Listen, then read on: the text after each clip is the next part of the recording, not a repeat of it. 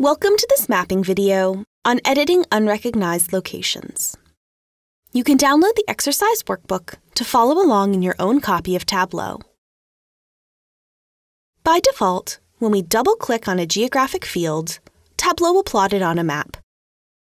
In this dataset, however, double-clicking city ends up with a lot of unknowns. That's because there are many cities which could be in one or more countries.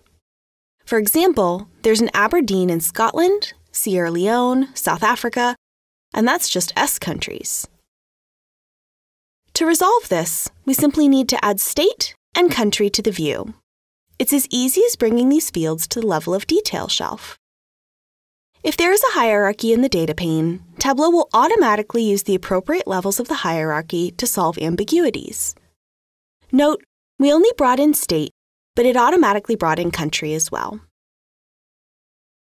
Now the map has access to the additional information of state and country, as well as the city's name, and it can correctly map the cities in their appropriate locations.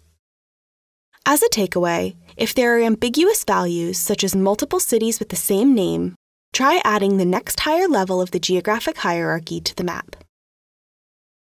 Sometimes, however, these unknown locations can be prompted because there's a misspelling or some other issue. Here we have 8 unknowns. We could right-click and hide the indicator, or, when we click on the indicator, we're presented with several options. Edit the locations, filter the data, or show the data at a default position. We don't want to ignore any cities where we have data, so let's edit the locations.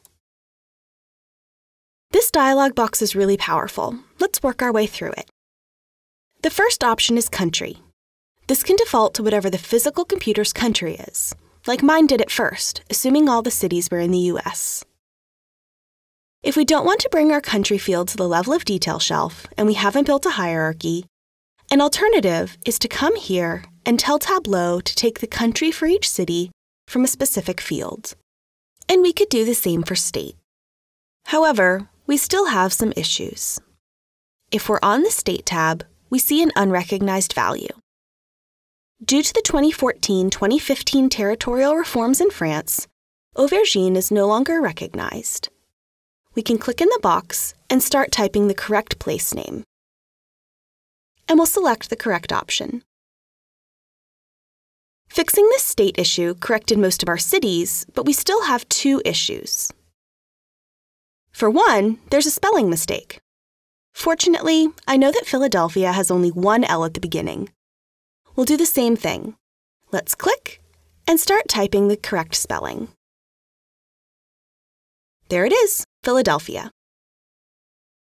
For our final error, we have Tangerang listed as unrecognized.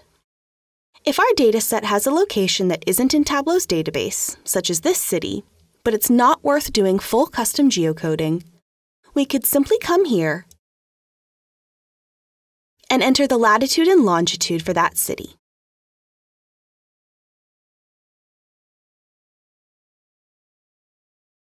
Now all the locations have been appropriately edited to reflect the underlying data. It's possible to get to that dialog box by going to the Map menu and choosing Edit Locations.